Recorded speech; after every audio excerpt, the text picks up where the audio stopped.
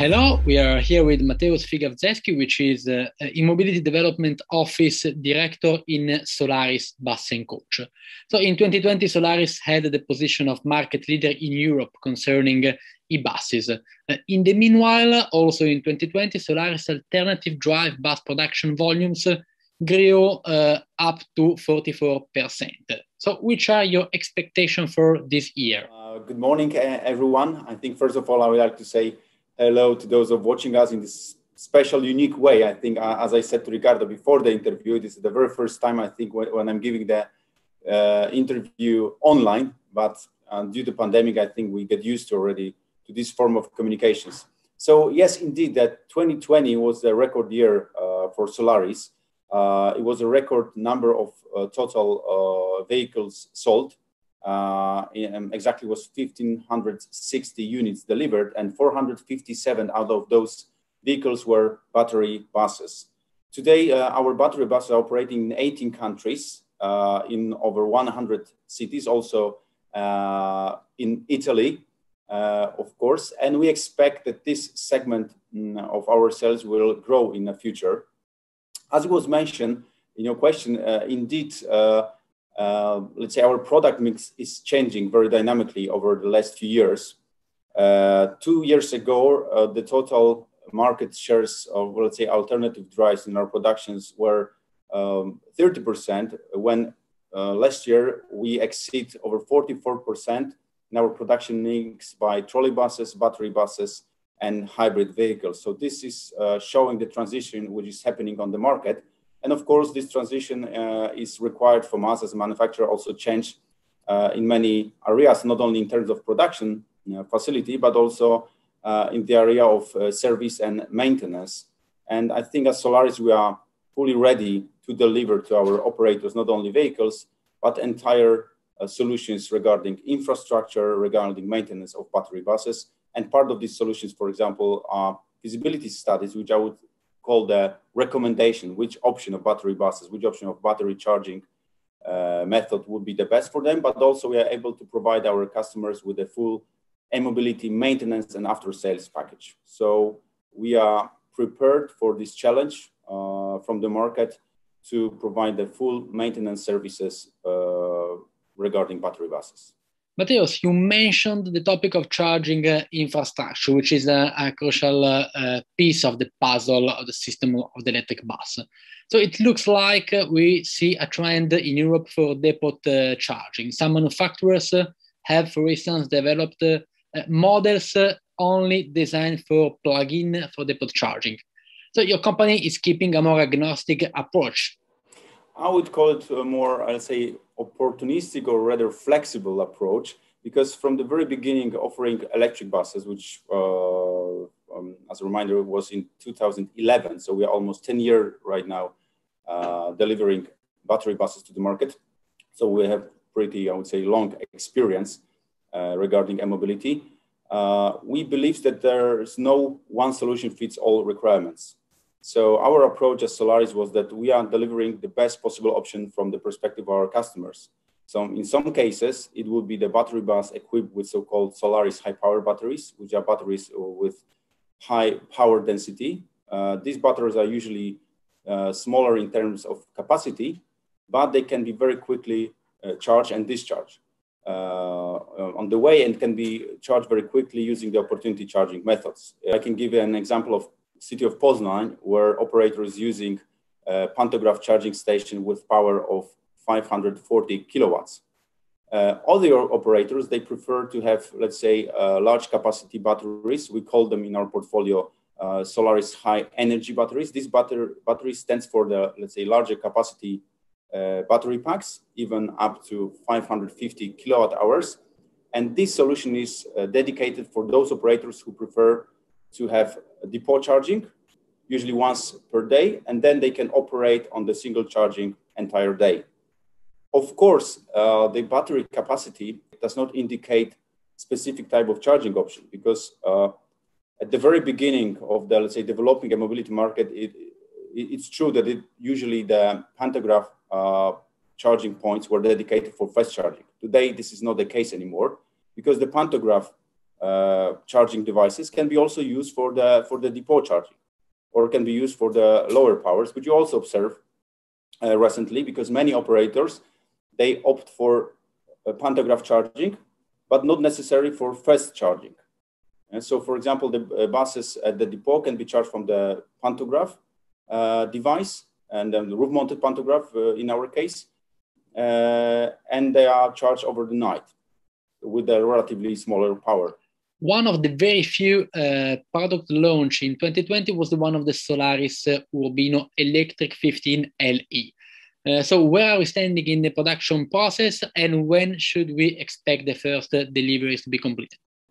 Indeed, in 2020, we have launched a new product in our e-mobility portfolio, which is Solaris Urbino 15 low entry electric.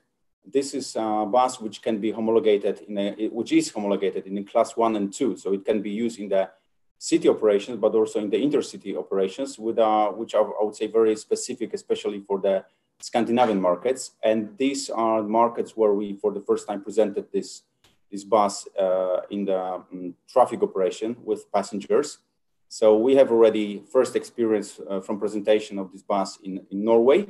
And I think that highly likely soon we can expect some orders from this market. As it was said during the premiere of this product is equipped with the batteries of power above 500 kilowatt hours, which is sufficient enough to operate not only in the city, but also in the intercity operations.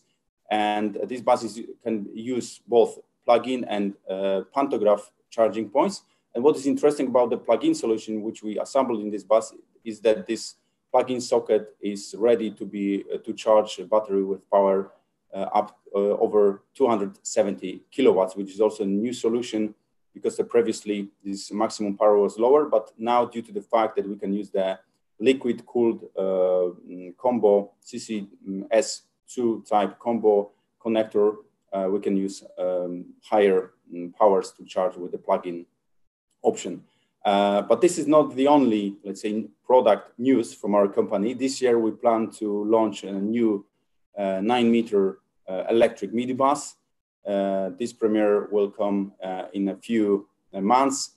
We need to a bit reschedule our plans in terms of launching this product due to the fact that there were canceled few exhibitions. But as we said in Solaris, we keep our promises. So definitely this product will have its premiere in the coming months. Thank you, Mateusz, also for the premiere regarding the upcoming launch of the new 9-meter electric Urbino.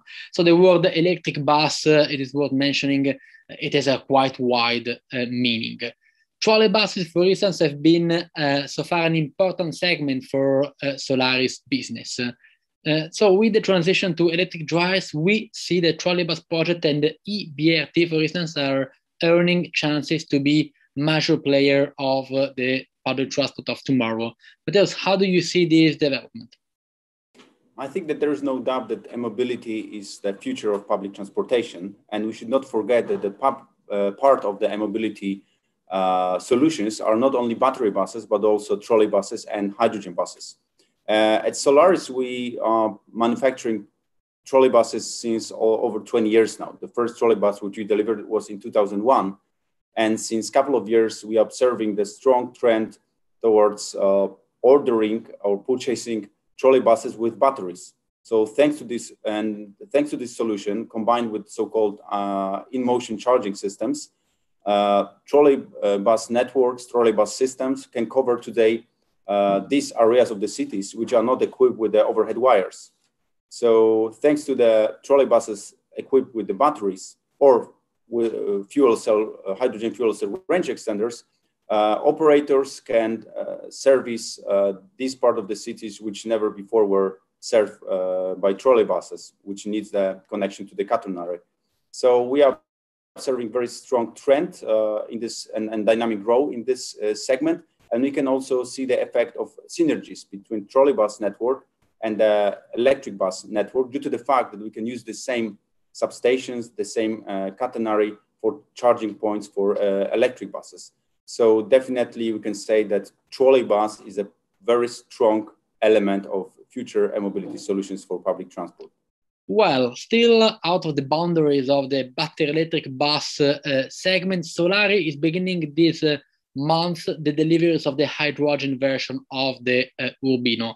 How do you see the future relations between fuel cell buses and battery electric buses?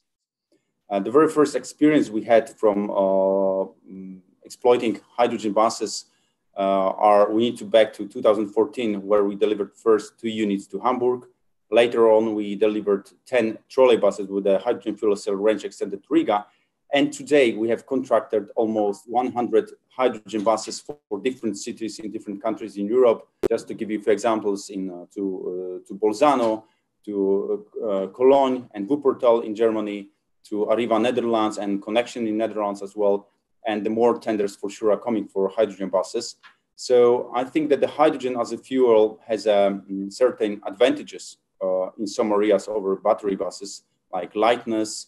So for example, these hydrogen buses can be used especially on the lines which requires long ranges on the single refueling, because refueling time is relatively low comparing to other technologies. So I would say yes, definitely there is a very bright future for the hydrogen buses, and we are observing very dynamic growth in that segment. I would say comparable to the growth which we were observing 10 years ago regarding battery buses.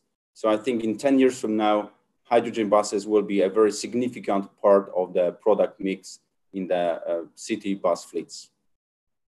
Thank you very much, Mateusz. Thank you very much.